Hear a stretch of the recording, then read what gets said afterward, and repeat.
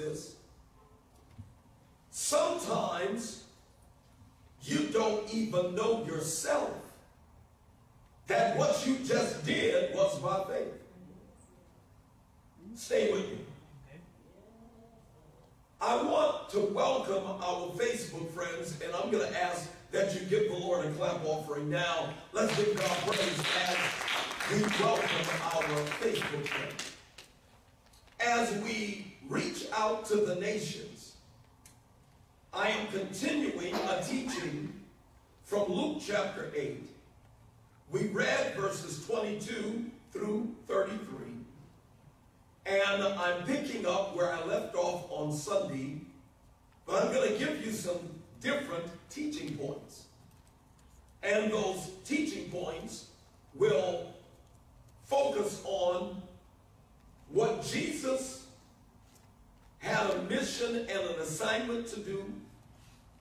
And the teaching points will also be connected with forcing your faith to work. All right, so I want you to notice, and if you were not here on Sunday, it is worth noting that Satan's greatest threat is that you will keep going and not quit. Amen. You have to understand that at some point, the enemy really thinks you're going to stop praying. The enemy really thinks you're going to stop worshiping. The enemy really thinks that you're not going to trust God. And so he's threatened that no matter what he does, you won't quit. All right? So you have to understand that there's a lot going on. Number one, God is forcing the circumstances.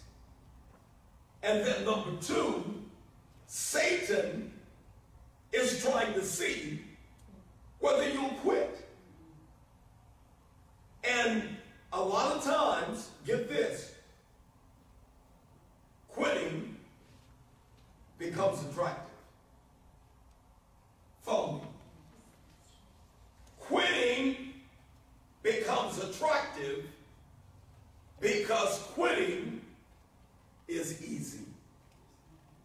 Yeah, it is. So quitting becomes attractive. And what most people are not aware of, and I want to hit you with this, is that the more you quit, the easier quitting becomes. So if the devil could get you to quit on Monday, you may not make it to Sunday. Okay. Because quitting gets easier. Are you with me?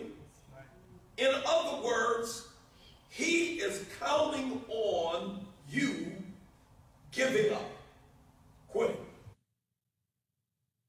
Now, the disciples had been with Jesus a total of 3.5 years in his ministry. I got a question for you. Is 3.5 years enough time to learn something? Can you learn something in 3.5 years? Can you learn something in 3.5 years? You should be able to learn something in 3.5 years. They were with Jesus for 3.5 years. But in this verse, notice the verse. Tell me where it is. The key verse. Which one is it? 25. Luke 8:25. It seems like Jesus is shocked because he asked them where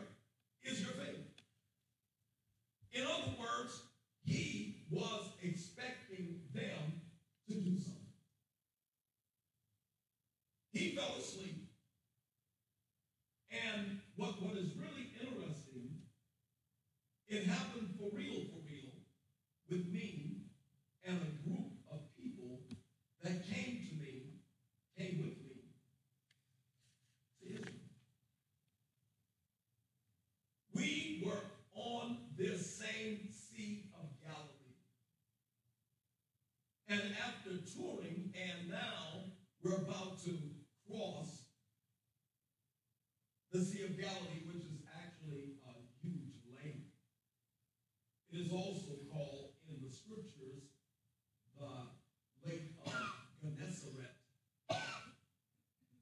It is also given a third name. I'll think about the third name. So it's the Sea of Galilee, Sea of Gennesaret. Here it is, Sea of Tiberias. Okay. We're talking about the same place. It's named after an emperor. So it's called the Sea of Tiberias.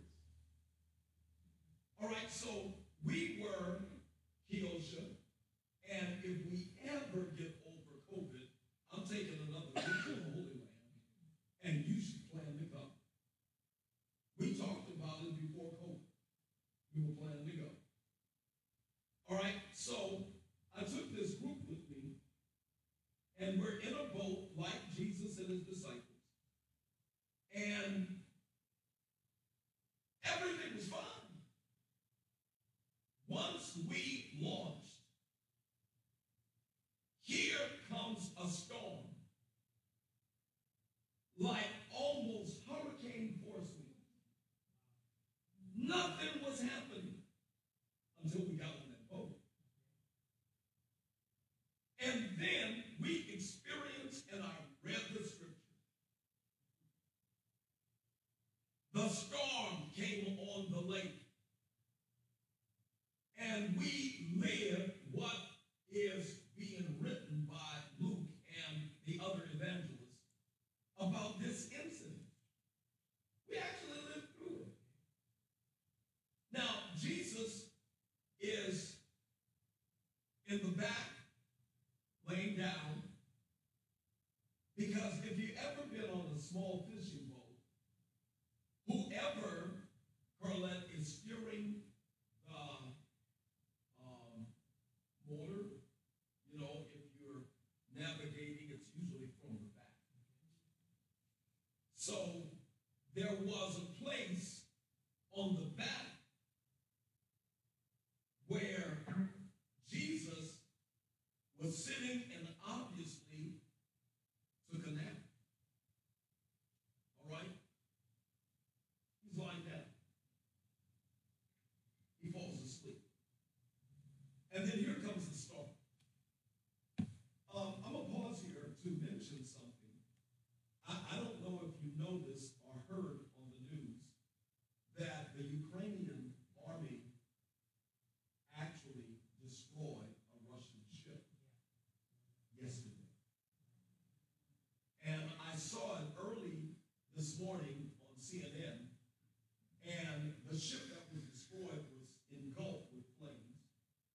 And you could see 2 or 3 ships running, leaving the coast.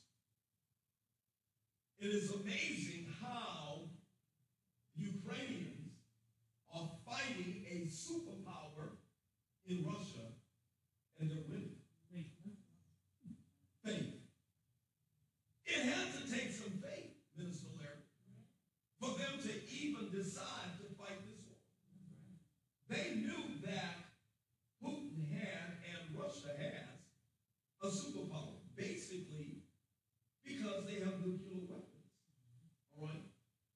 I know something about ships. My military background was in the Navy. And I followed the footsteps of my oldest brother. So I was stationed on an island, of Guam. And on one occasion, although my job was dentistry, I was a dental technician. You would know about that, Dorothy, being ex-Navy yourself. And so there was a point when we had to bring dental and medical care to people in the islands going towards the Philippines, Taiwan, that area. And so the dentist, my chief commanding officer, myself, and a medical corpsman was on this ship. Now, I sent you a picture of it. And this ship was the ship I was on. Most of you are not aware of the fact that your bishop was a helmsman. My job was to steer the ship, to drive it in and out of port. It was a battleship, but a small battleship that was called a gunboat. And you could steer it, Carlette, from below deck, and you could steer it from the helms. I got trained both ways. What's interesting, Selena, is that when you're at the helms, there's this little wheel, you're steering the ship. You can see ahead. But when you go below deck, there's another larger wheel that steers the ship, and you can't see what's going on the outside. I had to learn both ways. Faith is not by sight.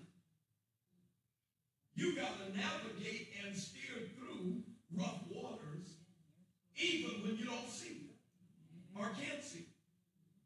So here's the ship I was on. It's called the USS Tacoma. That ship is now out of, what do they call it, Dorothy? It's in dry dock, or it's out of commission. Yeah. It's out of commission. All right.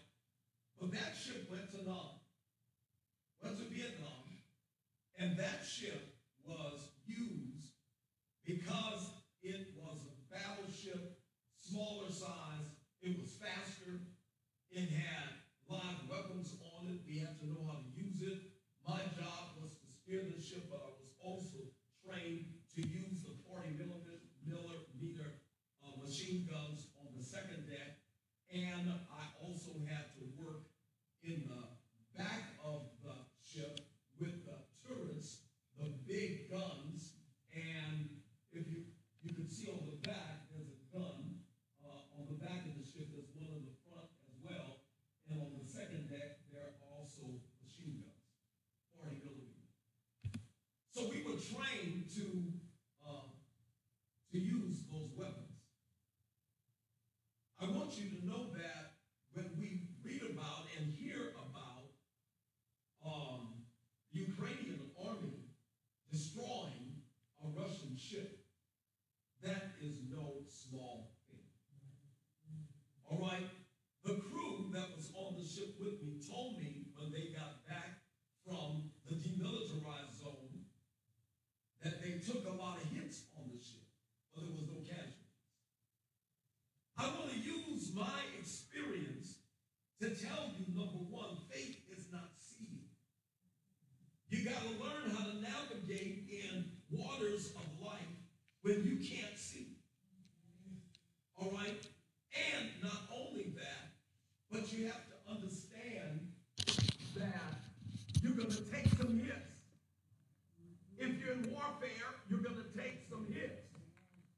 But faith continues to work even when you take some hits. So Selena, a few months later, my ship is back in Guam, and I meet the captain, I think, at a Christian bookstore. And I'm having a conversation with the captain, and I'm asking them about their last trip to the demilitarized zone. And he's telling me we got beat up. The ship got beat up, but we didn't lose a lot. I want you to know, hear what I'm saying. Life is going to beat you up, but it don't have to take you out. Nor does it have to destroy your faith. Give God praise if you're with me. All right? And so, hear me. What I want you to understand is that our theme tonight is forcing your faith to work. That means that God allows orchestrated events in your life that will come from Him, but that will also come from the enemy for you to work your faith. All right? So let me share with you that when things go wrong, Keosha, that is not the time not to trust God. When things go bad, that is not the time not to trust God. That's the time you force yourself. Get your happy hips out of bed and come to church because God's got a word for you. That's what I'm talking about. Okay? Tell depression, not today. Y'all not hearing me. Who am I preaching to? Tell depression and tell the demon that is trying to immobilize you and cause you to quit. Tell that demon, not today. Not today. Not today. All right? And so God will often orchestrate situations where, first of all, you got to navigate your faith without seeing what's going on. Faith, we walk by faith and not by sight. And then you've got to understand that, write it down, some events will be more difficult than others. Let's just keep it real. Let's keep it real. There are some things that will shake your faith more than other things. Are you with me? But at the same time, those things that will shake your faith is actually designed to force your faith. It's almost like, okay, now, devil, I'm going to pray again. All right, so now, devil, I'm going to witness more. Now, I'm going to give him another praise dance. Tell the devil I'm going to give him another, give the Lord another praise dance. Or when I stand behind this pulpit again, I'm going to preach harder. Okay? You've got to understand that when the enemy comes in like a flood, Isaiah 59:19 noted, when the enemy comes in like a flood, the Spirit of the Lord will lift up a standard against him. I want you to write this down. It's time to make your faith stand up. You got to make your faith stand up.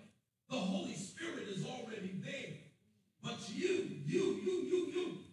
got to make your faith stand up when the enemy comes in like a flood. And notice, I didn't say if, I said when. Because all of us are a target. Okay?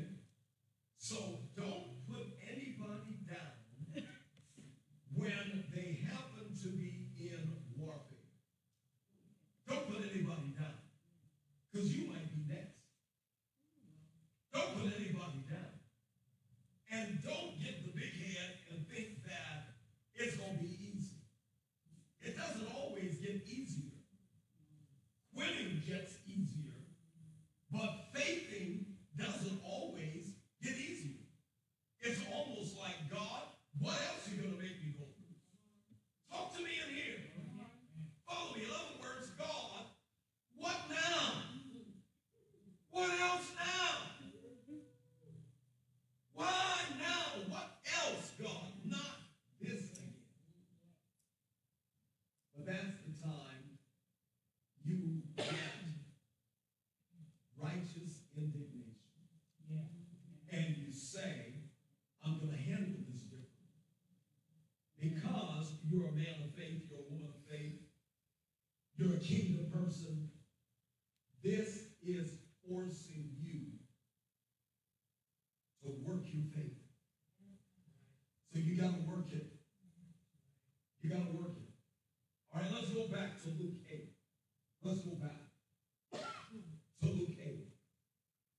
And now, what's interesting is that we understand from Sunday's message that there are levels of faith. I did not cover this, and I won't go into a lot of detail, but I'll give them to you. It's in fact down there already there. What I call levels of faith, and there are several levels of faith in Scripture. And you might want to capture them. Number one, we have what's called common faith. Common faith is faith that's just faith in general. All believers have common faith. And I'll give you a scripture for each one. The first one, watch this, is Titus 1 and 4. Titus 1 and 4. We can see in that verse, Selena, common faith. It says, Titus, a true son in our common faith. That means this should be common in our lives. Faith should be a common faith. All right, so that's number one. A level of faith is common faith. Number two, embrace this. Weak faith. Weak faith is also given to us in Scripture. And note this passage, Romans 15 and 1. Romans 15 and 1, Minister Larry says, we then that are strong in faith ought to bear the infirmities of the weak and not to please ourselves. Oh, Bishop, I've never read it that way before. We then that are strong ought to bear the infirmities of the weak and not to please ourselves. Romans 15 and 1. What that is saying, Linda, is that your faith is not just for yourself. Your faith is not just for yourself. It's whenever my faith gets weak that I need your faith to be strong. All right? So there will be moments. Everybody say with me, moments. Moments. There will be moments when you might be going through a season of weak faith. That don't mean God is weak. That means that you got to work your faith more now. But it may get weak. Here is the third one.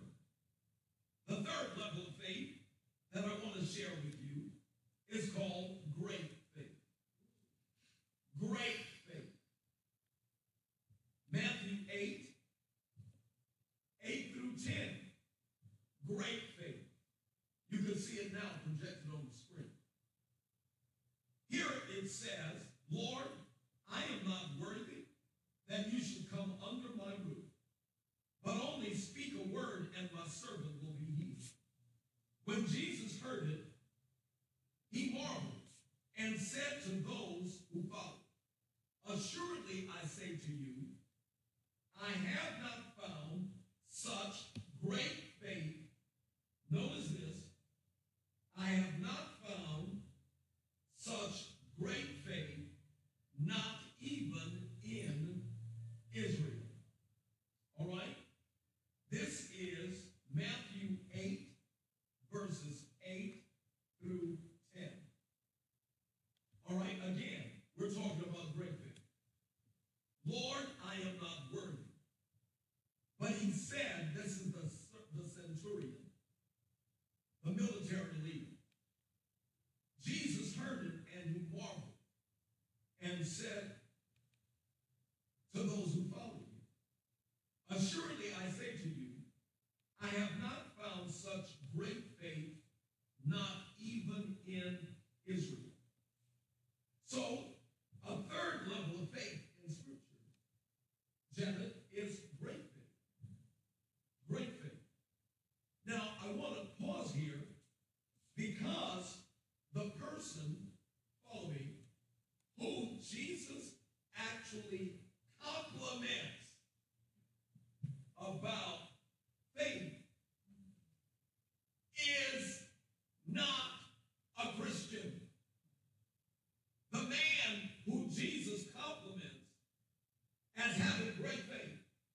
was not an apostle, was not a prophet, was not a minister. This man was a heathen. What that tells us, Keosha, is that everybody can have great faith. They don't have to be in church. And you're going to run into people who actually have great faith, and then they are looking at you like, why don't you? They have great faith. A lot of times they will say things that will convict you because you should be telling them that.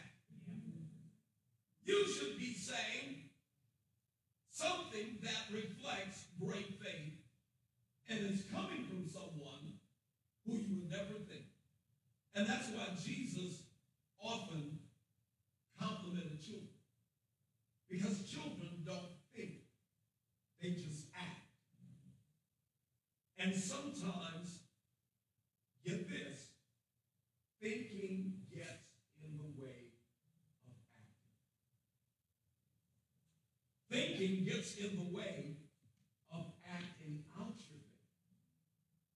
I've rebuked people, darling, because I've said to them, you're overthinking this. You're overthinking. And let me tell you, let me tell you that when you overthink something, you cancel your faith. You paralyze your faith because you're overthinking it. I'll give you an example. A person who is not overthinking their faith just act on faith. And we have multiple examples in the Bible. The woman with the issue of blood, Janet, did not think about it. Didn't even think about it. Now, watch this. The woman with the issue of blood knew that, according to Jewish tradition, when you have that kind of problem, and it was a female problem, you don't go out in public. She was considered unclean. We can discuss it later, but trust me for now. This woman had an issue of blood, which indicated that her problem was a chronic problem that would not stop. She knew that in her tradition, she could not be out in public. She did not even think about it. She heard Jesus was coming. She pressed her way, knowing she was unclean, and with her unclean faith hand touched the hem of his garment. She didn't overthink it. She didn't let the crowd cause her to become immobilized in her faith. She pressed her way. Let me tell you, there will be some people who will not give you permission to use your faith. Will you listen to me? Hello? There will be some people who will tell you you don't have permission. I'll give you an example. An example is you're off Sunday, but they're determined to make you work. And you have to tell them, not today. I'm going to be in the house of God. And so it might appear that your job is in jeopardy. But who gave it to you? Thank you. Who's your source? All right?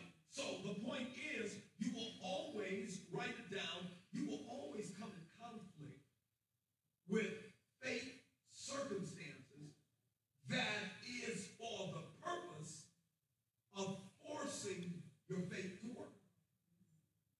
And so, there's a song that says,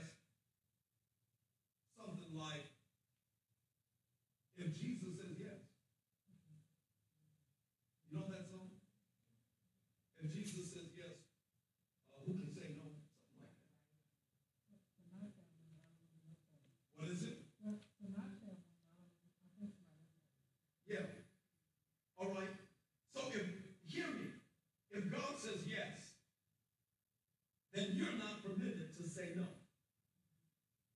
If God says yes, you're not permitted to say no. And you say, well, Bishop, suppose I say no when God wants me to say yes. I'll tell you what's going to happen. He is going to delay your blessing. He won't deny it, but he could delay your blessing because he already told you yes. And so if you say no, when God already said yes, he's forcing you to work your faith. If you choose not to do it, he won't throw you away, Keosha. But he could delay your blessing. God has a lot of time, but we don't. So you've got to work your faith. Let's move on. All right? And God will force your faith to work. I'll give you two more. Number 4, active faith. Active faith. In John 15:7, active faith. You've read it before, probably many times. In John 15:7, it says, if you abide in me and my words abide in you, you will ask what you desire, and it shall be done for you. So active faith, ask. Faith is an action word. And so in John 15:7, it says, if you abide in me and my words abide in you, you will ask what you desire, and it shall be done for you. I'm going to tell you this, and it's true, and it's real. Some people who are believers are afraid to ask God something about faith. How can faith and fear coexist? One cancels the other. So a lot of times what happens is that you're fighting off fear in order to force your faith. And the two cannot coexist. And so you got to work through that. You've got to deal with that. You've got to overcome the fear so your faith can work. And so it says, if you abide in me and my words abide in you, you will ask what you desire, and it shall be done for you. Some people hear me, and I want to say to our Facebook friends right now, I want you to know that the scripture is true. You have not because you ask not. And some people are afraid to ask because they think it's too hard. They don't want to ask that. God says, ask me. If, notice the scripture, John 15:7. If you abide in me, that means you are already in him. Abiding in him, living in God, experiencing God, gives you the right to ask what you want. And he actually told you, ask me for this. I would dare to say that there's a lot of things we want that we have not asked for. And God says, I'm waiting. Why didn't you ask? There's something about abiding in God that causes you to ask God what you might be afraid to ask God for. So that passage is active faith. Your faith has to be active. I don't know how you come to Spirit of Liberty and hear me preach about faith almost every Sunday and not have active faith. You got to have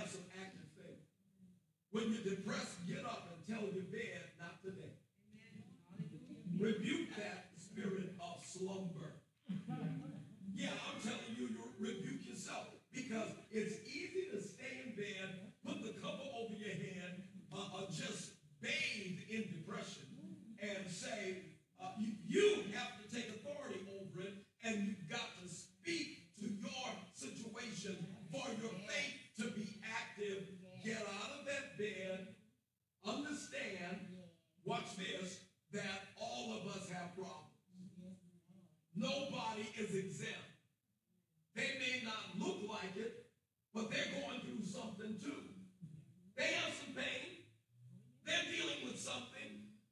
So you don't have the right to be depressed. Amen. When the Bible says, in Isaiah, the prophet says, the Spirit of the Lord is upon me. And he talks about putting on the garment of praise for the spirit of heaviness. That's depression. And there are levels, you know. There's also oppression. And let me drop this nugget on you. The difference between depression and oppression. Get this. Depression comes upon you when you feel overwhelmed by something that you have to do or cannot seem to do. You are depressed. Oppression, on the other hand, is when it comes out of nowhere. It's like, why am I feeling this way? That may not be depression. That could be oppression. Because the enemy will try to oppress you, get you to a place where you can't seem to function. There's a fine line between oppression and depression. But depression, get this, is a human function. Oppression is a demonic and spiritual attack. So a lot of times you become oppressed, you think you're depressed. But you're oppressed because you want to do something, but you can't seem to do it. Oppression is real, just like depression is real. One comes when you're not doing anything, and another comes because you're doing something. All right, we can deal with that later. All right, but notice this. I'll give you the last one. If you are taking notes, number one, I'm talking about 5 levels of faith. Number one, common faith. Everybody have a measure of faith. Number 2, weak faith. Number 3, great faith. And great faith is Matthew 8, verses 8 through 10. All right? Active faith, John 15 and 7. Strong faith, Romans 4, 20 and 21. All right, I'm going to start moving towards my conclusion with this. Romans 4, 20 and 21. Strong faith. One writer, Carlette, puts it this way. I believe another term for strong faith might be ruthless. Ruthless. The kind that refuses to doubt and waver when things do not seem to be going as requested of God. This is the way to get tangible answers from God. Ruthless faith. Believing God when nothing is happening. Another scripture, the scripture I just mentioned, Romans 4, 20 and 21. Speaking of Abraham, Keosha, he did not waver at the promise of God through unbelief, but was strengthened or strong in faith, giving glory to God and being fully convinced that what he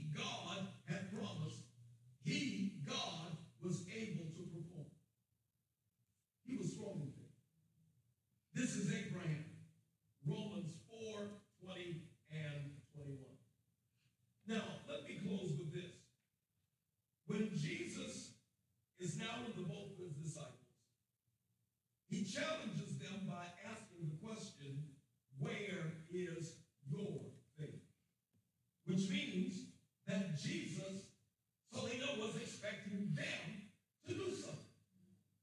You can't depend on other people's faith all the time. You've got to understand that God has given to you a measure of faith. Use it. Use it. And so he says in verse 25, where is your faith? And they were afraid and marveled. Fear always cancels faith. Fear, get it, always cancels faith. Fear always cancels faith. But faith always cancels fear. You missed that. Fear always cancels faith. But faith always cancels fear. All right? And so now, in verse 26, it says, then they sailed to the country of the Gadarenes, which is opposite Galilee. And when he had stepped out on the land, there met him a certain man from the city who had demons for a long time, and he wore no clothes. This man had said, when Jesus asked him, what is your name? He answered, Legion. And I want you to write this down. This term, legion, is a military term that could represent thousands of demons. Thousands of demons. All right, you have to understand that demons want to be seen. So they want a body. And you have to understand that the reason why the demons did not want Jesus to cast them into the abyss is because demons don't want to die. So they want a body that they can live in. All right? So notice they ask permission. Isn't that interesting? Look at verse 30. Jesus asked him, saying, what is your name? And he said, Legion, because many demons had entered him. And they, the demons, begged him. Is that in your Bible? The demons begged him that he would not command them to go into the abyss, or what is out of darkness. Okay? Now a herd of swine was feeding. They begged him that he would permit them to enter them, and he permitted them. In other words, the demons didn't want to die. They wanted to continue to exist in animals. You know, animals have spirits.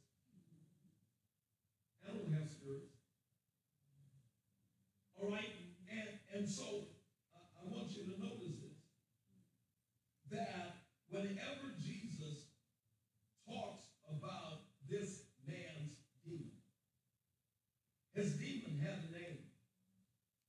And I want you to know, whenever you come under demonic attack, it has a name too. When you know your demon's name, you know how to better handle it. You say, but Bishop, I don't have a demon. You would be surprised. Oh, Bishop, not me. I don't have a demon. Yeah, when you act out of character and you do something out of character, that's the spirit. Yeah. And you bring it to church with you too. And if somebody rub you wrong at church, you come out. Oh yeah, you are Christian. Yeah, Christians can have demons. You can, oh my God, this is, I want you to hear me. All right? They have spirits. Christians can have demons too. Yeah. You act out. You get out of character. So why you let that demon do that to you? Control you that way. The best thing you can do when that happens is go sit down. Get in your corner. Pray your way out. Okay?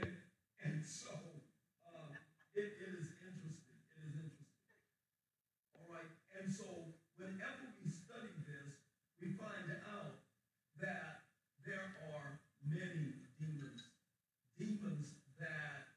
this man uses the term legion, all right?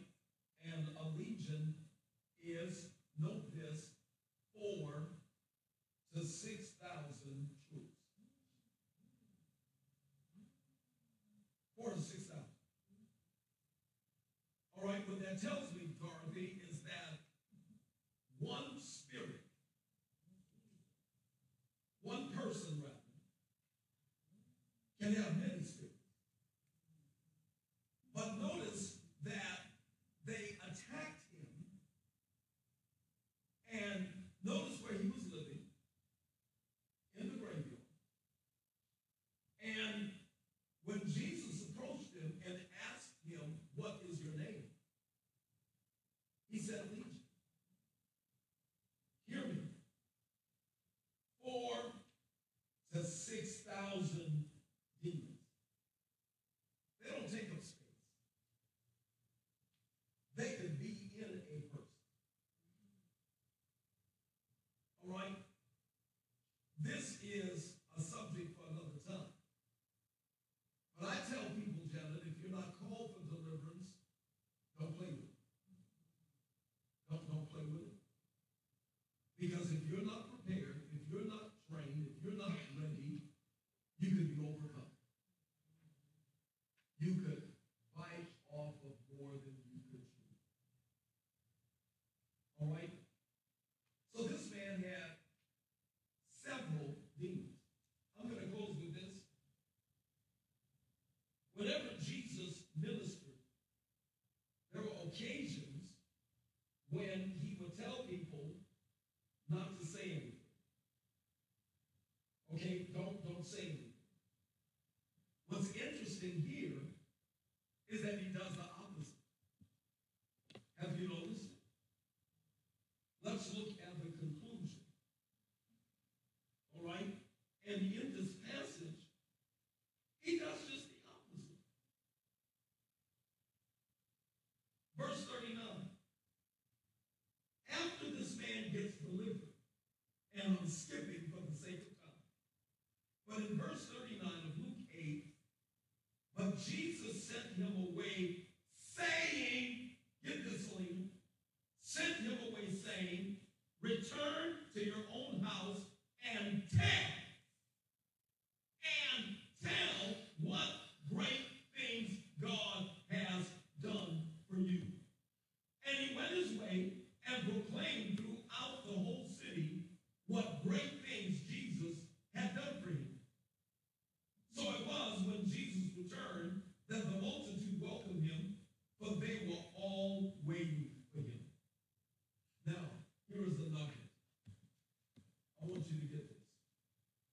Jesus strategically, Carline, would tell people not to say anything. But here, he tells the man, go and tell. What is interesting, Minister Larry, is that the people who Jesus tells not to tell are Jews. In this case, the man is a Gentile, and Jesus is preaching in the Gentile area, and he says, go spread the word. Because they need to believe. But he tells Jewish people that he ministers to not to say anything because they would try to hinder his ministry. It wasn't the unsaved people that hindered his ministry. It was the Jewish believing people who hindered his ministry. So he would say to Jewish people, don't say anything. They're going to try to hinder me.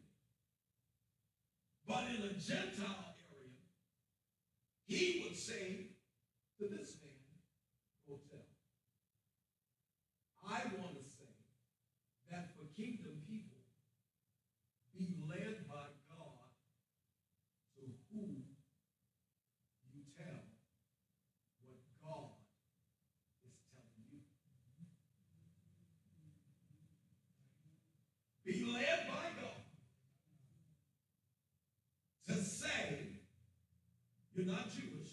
You're Gentile. But you've got to use wisdom in who you tell what God is telling you. If you think that is something, wait till Sunday's message. You have to understand that even believers should not be told something. You should not tell every believer something. It was the believers that actually caused Jesus most problems. Most of his problems was people who believed. Be careful, because believers can hinder you. Be careful who you share what God is telling you with. Because believers sometimes will hinder what God is doing. And another way of looking at it, they can't handle what God is doing. They can't handle it. So you have to be led by to whom you share whatever God is telling you. I'll take it to another level.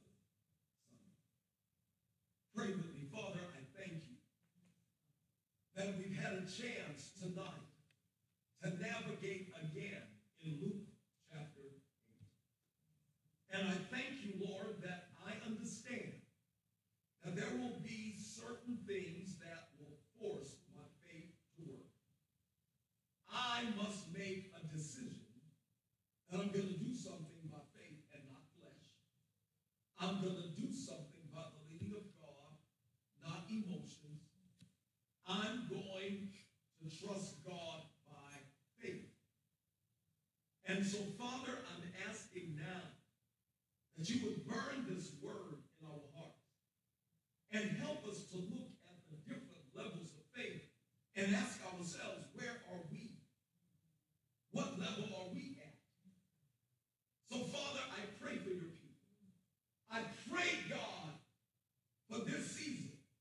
This life we're living right now in 2022.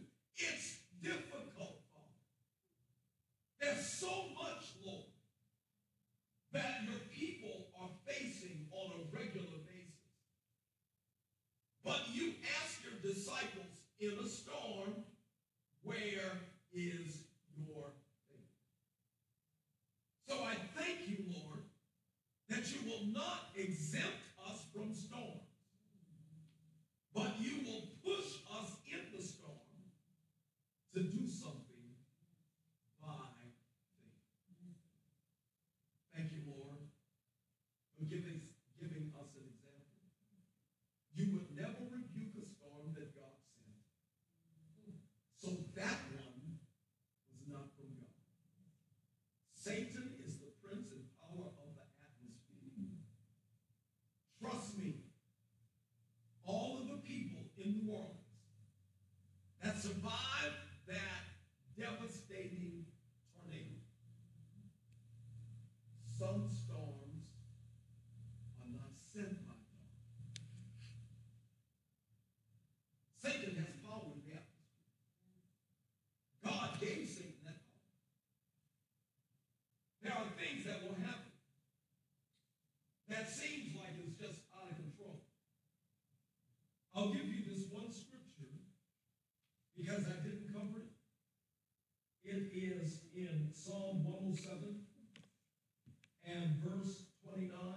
Psalm 107, verse 29. Psalm 107, verse 29. That psalm tells us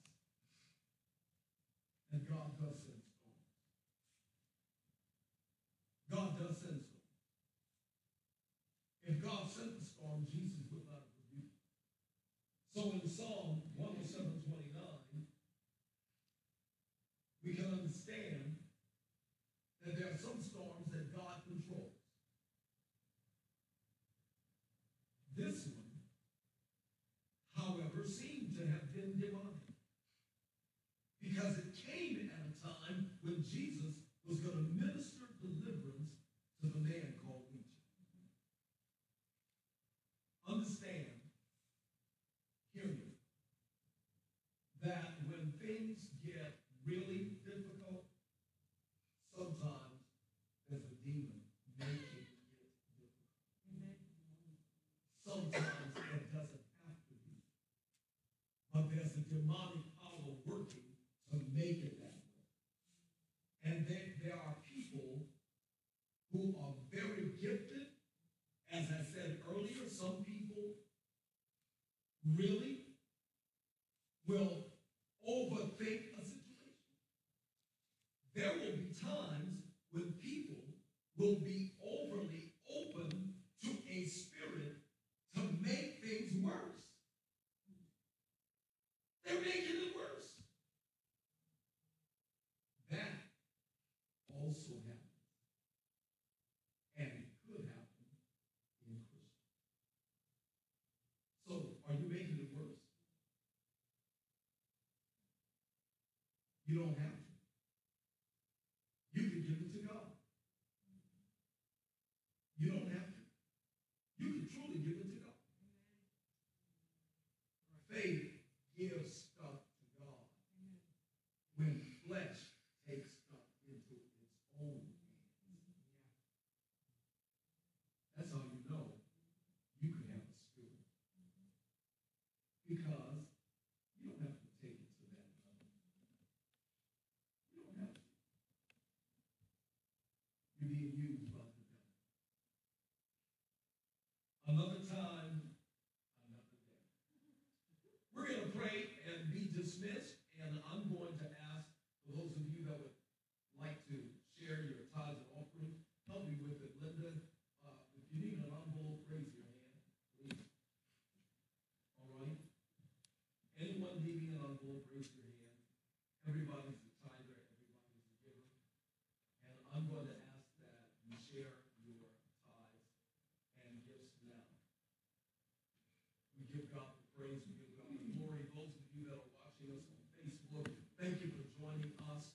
This was our Go Deeper Bible study, and we're going to share it on YouTube too, if we can. And I'm going to share it with people around the world who are not, who don't have Facebook. And so I just want you to know that we're praying for you, and we're standing and believing God in this season. All right? Don't allow yourself to overthink a thing, and don't allow yourself to allow Satan to use you. No, I'm gonna do it on cash app. To do too much. You're doing too much. And people who are in church can do that too. You need to tell them you're doing too much. You're doing too much.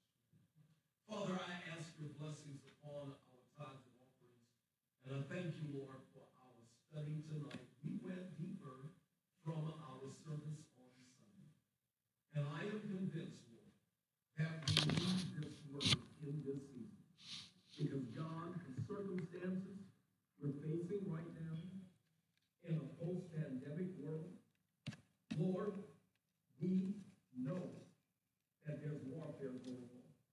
We know that things are on another level, and our faith must be there. So help us, God. Help us to live by faith and to trust you in the storm. Because we need this in order to get that. Burn this word in our hearts, and we'll forever give you the praise and the glory. And all of God's people said, amen. Amen. Give the Lord a clap offering to my Facebook friends and to all who are following us on Facebook Live.